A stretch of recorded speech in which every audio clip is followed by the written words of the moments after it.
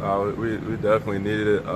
Looking on the schedule before the season started, it was kind of early, but we were glad we got the opportunity to have it. A lot of guys got their kind of legs back underneath them, and it was very beneficial for us. So, you guys got a few days off from practice, right? Completely off of lifting and practice, right? What did you end up doing? Did you end up just hanging out at home or on campus? I kind of did both. Hung out on campus, went home to see some family, and just kind of enjoyed being off my feet and relaxing. So, was it a good time? I mean, to take the bye week, it's early, but did you feel like you guys needed it? Oh yeah, we definitely needed it. Got a couple guys banged up. We were able to get them back, and it's just kind of good to recharge the batteries.